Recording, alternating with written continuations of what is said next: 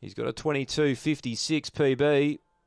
That's pretty quick. Green light's on, set to run. Here's the lure. They're set, racing. Audacity about third away, but he gets room here. The early leader was Anna Indy, but now Audacity sees some daylight and charges on by.